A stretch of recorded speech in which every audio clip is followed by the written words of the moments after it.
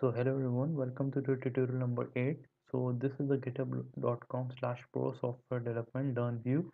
Here you can get all the files related to the previous tutorials and you can get the code of the files there and you can run them on your machine. It's very easy. You have to just click on the HTML file and all the code will run as it is.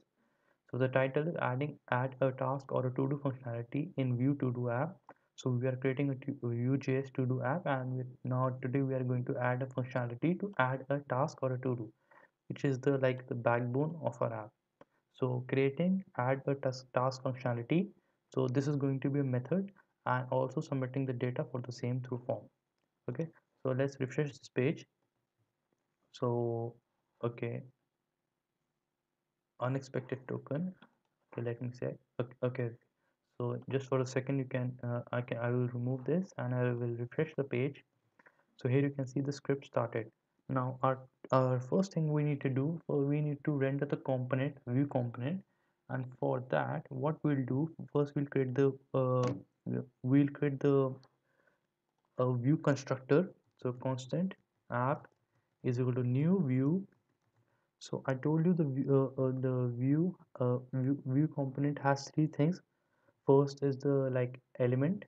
So this is the JSON object inside the constructor, and inside this it will have the element uh, data. This is the data, and the next we are going to have is methods.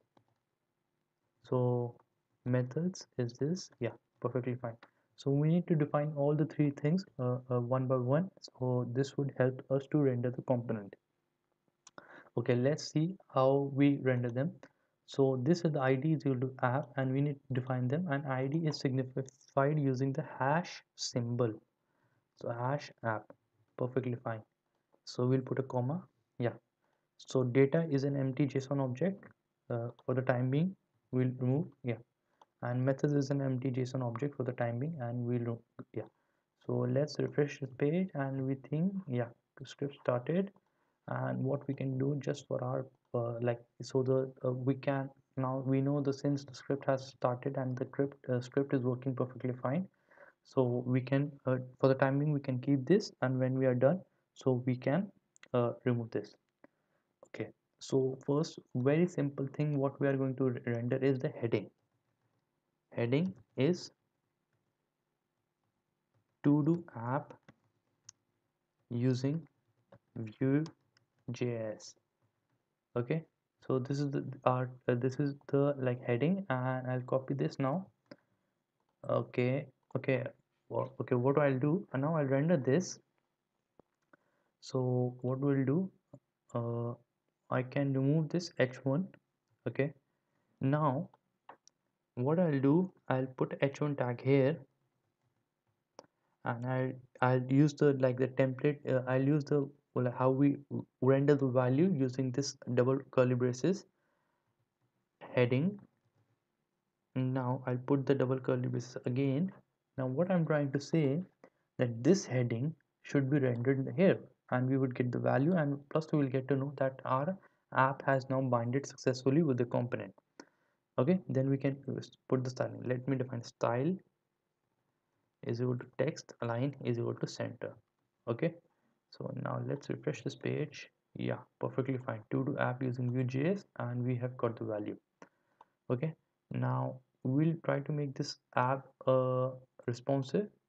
Yeah, so yeah, so what we can do, so div id is equal to app, and we can give this app as a class is equal to call md6, so that we get it here in the center. And we are going to define as a style is equal to margin 0 auto. Yeah, so this would align themselves to the center. Okay, now now you can see that it has a width of call md6 and everything is aligned to the center. And we can do one thing,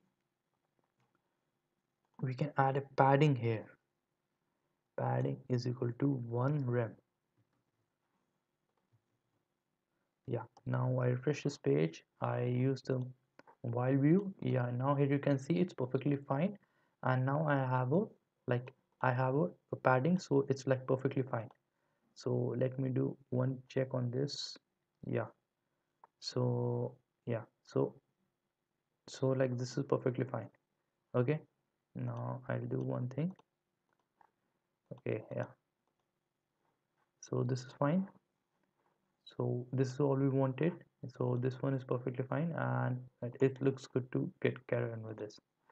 Okay, now I'll close this. Yeah, so you can add this label, add your to do here, and you can, this is perfectly fine. Okay, now what you can do, you can also put this inside a style tag. Style is equal to text, align is equal to center, so this would also align themselves to center as well. Okay, it didn't align them to center. Okay, label for text align is equal to center, and I'll put this as a margin 0 auto. So margin 0 auto. Okay, let me inspect this element.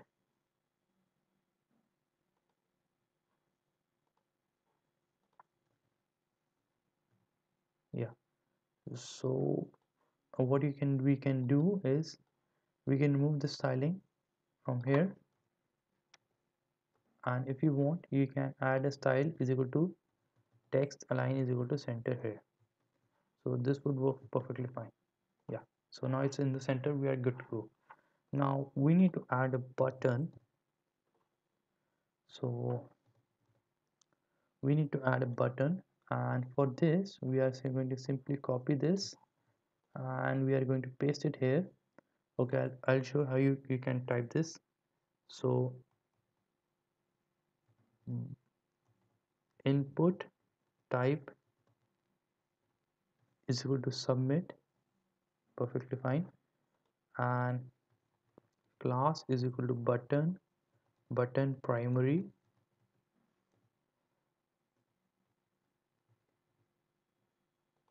and I will close this. So let me refresh this page.